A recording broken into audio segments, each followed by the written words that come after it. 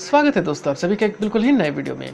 तो अगर आपको लगता है कि आपका लैपटॉप या फिर डेस्कटॉप की परफॉर्मेंस स्लो हो गई है, ऑपरेटिंग सिस्टम लैग हो रही है, एप्लीकेशंस खुलने में टाइम लग रहे हैं, सिस्टम स्टार्ट होने में, रीस्टार्ट होने में और शटडाउन होने में काफ़ी ज़्यादा टाइम लग रहा है, तो शायद वक्त आ गया है आपको अपने सिस्टम को अपग्रेड कर लेना चाहिए।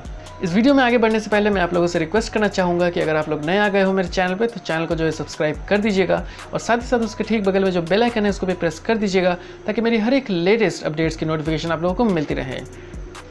तो चलिए बात कर लेते हैं सिस्टम अपग्रेड की।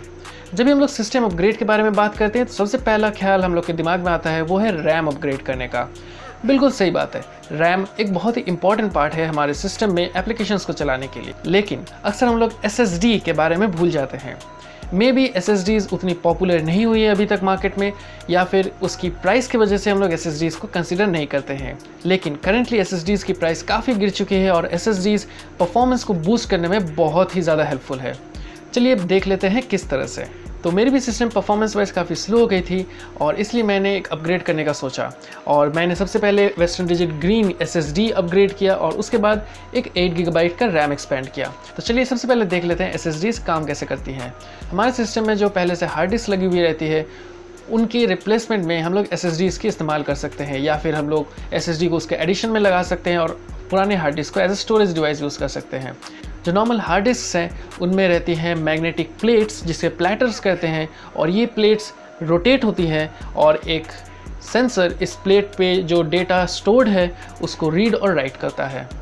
तो एक normal hard disk mechanical part है, उसके अंदर मैकेनिकली मूविंग पार्ट्स रहती हैं, और एक SSD वहीं पे फ्लैश स्टोरेज की तरह होती है। इनके अंदर कोई भी मैकेनिकल पार्ट्स नहीं है, इनके अंदर सिर्फ ICs और चिप्स है। इसी वजह से SSDs की रीड और राइट स्पीड एक नॉर्मल हार्ड डिस्क से बहुत ज़्यादा होती है। हमारे सिस्टम का जो ऑपरेटिंग सिस्टम है वो स्टोर होता है हार्ड डिस्क पे, और जो भी हम लोग applications day to day life में यूज़ करते हैं वो भी हार्ड डिस्क पे स्टोर होता है। तो जब भी हम लोग इन एप्लीकेशंस को यूज़ करते हैं या फिर ऑपरेटिंग सिस्टम को स्टार्ट करते हैं तो हार्ड डिस्क से रीड करने में सिस्टम को थोड़ा टाइम लगता है, लेकिन वहीं पर अगर हम लोग एक SSD का यूज़ करें तो SSDs की रीड और राइट स्पीड एक नॉर्मल हार्ड डिस्क से ऑलमोस्ट 10 टाइम्स फास्टर होती है।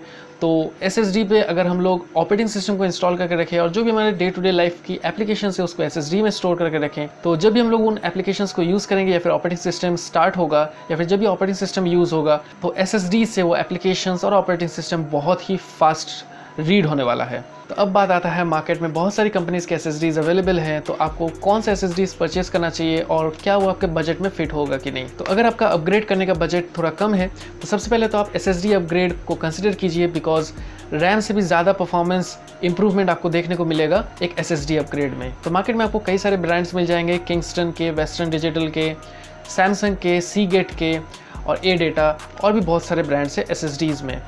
सबसे पहले आप देख लीजिए आपको कैपेसिटी कितना चाहिए। तो अगर आप चाहते हैं कि आपका सिर्फ ऑपरेटिंग सिस्टम SSD में लोडेड हो तो 120 GB जो कि सबसे मिनिमम स्टोरेज कैपेसिटी का SSD अवेलेबल है मार्केट में वो आपके लिए सफिशिएंट होगा। लेकिन अगर आप डे टू डे यूजेज में और भी बहुत सारे एप्लीकेशंस यूज़ करते हैं जैसे कि फोटोशॉप या फिर कोई वीडियो एडिटर या फिर आप गेम्स खेलना चाहते हैं तो 240 GB या फिर 500 GB का SSD मोर देन इनफ होगा आपके लिए।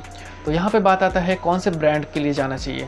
वेस्टर्न डिजिटल एक बहुत ही रेपुटेड ब्रांड है, स्टोरेज डिवाइसेस में SSDs और हार्ड डिस्क ड्राइव्स बनाती है। एक है वेस्टर्न डिजिटल ग्रीन जो कि मैंने परचेस किया है, इसके बाद आता है वेस्टर्न डिजिटल ब्लू और फाइनली आता है वेस्टर्न डिजिटल ब्लैक। तो वेस्टर्न डिजिटल ग्रीन और ब्लू एवरेज यूजर्स के लिए है, वेस्टर्न डिजिटल ब्लैक वो बहुत ही हाई एंड यूजर्स के लिए है। अगर आप बहुत ही हाई एंड मीडिया क्रिएशन करते हैं या फिर बहुत ही हैवी फाइल्स के साथ डील करते हैं, इन दैट केस आपके लिए वेस्टर्न डिजिटल ब्लैक होगा, बिकॉज उसका रीड और राइट स्पीड बहुत ही ज़्यादा होता है। लेकिन एक एवरेज यूज़र के लिए वेस्टर्न डिजिटल ग्रीन या फिर वेस्टर्न डिजिटल ब्लू इनमें से कोई एक SSD सफिशिएंट होगा। तो अगर वेस्टर्न डिजिटल ग्रीन और ब्लू की स्पीड्स के बारे में बात करें तो आपको जो नोटिसेबल स्पीड डिफरेंस मिलेगा वो रीड और राइट स्पीड है, जो कि वेस्टर्न डिजिटल ग्रीन के केस में 415 Mbps ऑफ रीड स्पीड और ब्लू के केस में 449 Mbps ऑफ रीड स्पीड।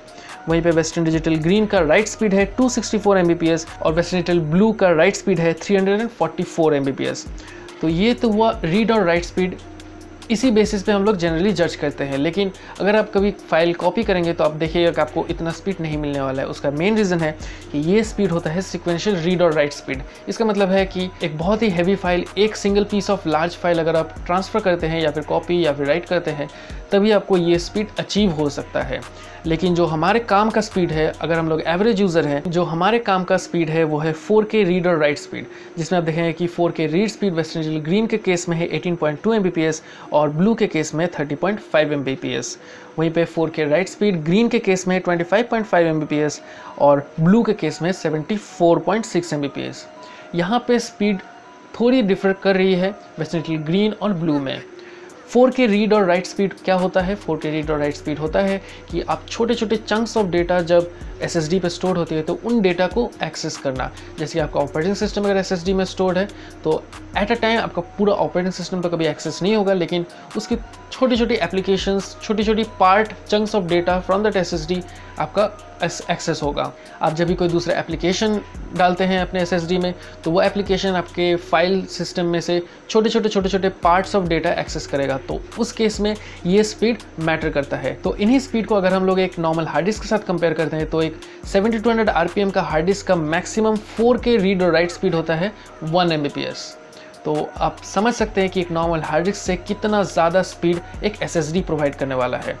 तो अब बात आता है वेस्टर्न डिजिटल ग्रीन और ब्लू में से आपको कौन सा परचेज करना चाहिए। अगर आप एक एवरेज यूज़र है, डे टू डे यूजेज में नॉर्मली ब्राउजिंग करते हैं, छोटे मोटे सॉफ्टवेयर चलाते हैं, ऑफिस में काम करते हैं, तो in that case western digital green आपके लिए बहुत ही अच्छा होने वाला है। वेस्टर्न डिजिटल ब्लू अगर आप थोड़े मोटे गेम्स खेलते हैं, आप चाहते हैं थोड़े हैवी फाइल्स कॉपी करना, हैवी फाइल्स के साथ डील करना, तो इन दैट केस आप वेस्टर्न डिजिटल ब्लू के लिए जा सकते हैं। लेकिन वेस्टर्न डिजिटल ब्लू का प्राइस ग्रीन से ऑलमोस्ट 1000 रुपीज़ एक्स्ट्रा होता है। तो अब बात आती है SSDs लैपटॉप और डेस्कटॉप के लिए सेम होती है या नहीं। SSD का जो स्टैंडर्ड साइज़ होता है वो 2.5 इंच का होता है। ये लैपटॉप और डेस्कटॉप दोनों में लग जाता है। आपको पता होगा कि आपके लैपटॉप में जो हार्ड डिस्क ड्राइव लगा है वो भी 2.5 इंच का ही है। लेकिन मॉडर्न लैपटॉप में SSD के लिए एक अलग से M.2 स्लॉट प्रोवाइड किया जाता है जिसमें सिर्फ SSD कनेक्ट होता है। लेकिन अगर आपका लैपटॉप थोड़ा पुराना है तो प्रोबेबिलिटी है कि आपके लैपटॉप में M.2 स्लॉट नहीं होगा। लेकिन इन दैट केस आप एक नॉर्मल 2.5 इंच का SSD खरीद सकते हैं, आपके लैपटॉप में लगा सकते हैं।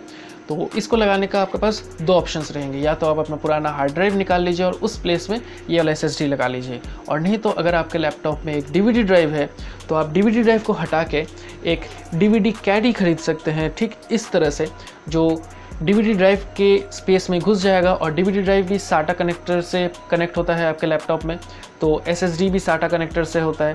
तो ये CADDY DVD ड्राइव की जगह पे घुस के आपको SSD इसके अंदर लगेगा और DVD ड्राइव की जगह आपका SSD कनेक्ट हो जाएगा। तो इस तरह से आप अपना हार्ड डिस्क ड्राइव और SSD दोनों को रख सकते हैं और अपना ऑपरेटिंग सिस्टम को SSD में माइग्रेट करके रख सकते हैं। तो आपका जो ऑपरेटिंग सिस्टम यूज़ होगा वो SSD से एक्सेस होगा। जो भी हैवी एप्लीकेशंस आप यूज़ करते हैं उसको SSD में इंस्टॉल कर लीजिए। तो जो भी एप्लीकेशंस ऑपरेटिंग सिस्टम यूज़ होगा वो SSD से यूज़ होने वाला है। तो अब बात आता है आपको रैम कब अपग्रेड करना चाहिए।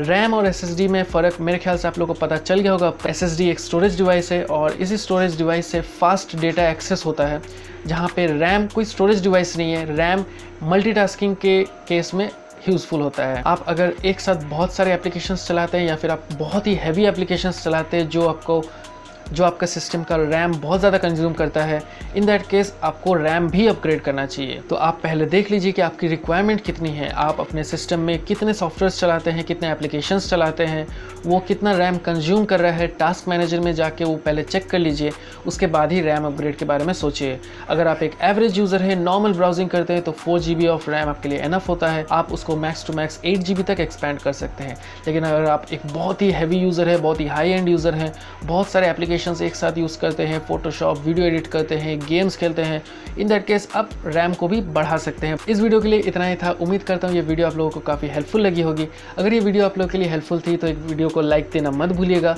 वीडियो को अपने सभी दोस्तों के साथ शेयर कीजिए, चैनल को सब्सक्राइब कर लीजिए। मिलता हूँ आपसे अगली वीडियो में, तब तक के लिए गुड बाय।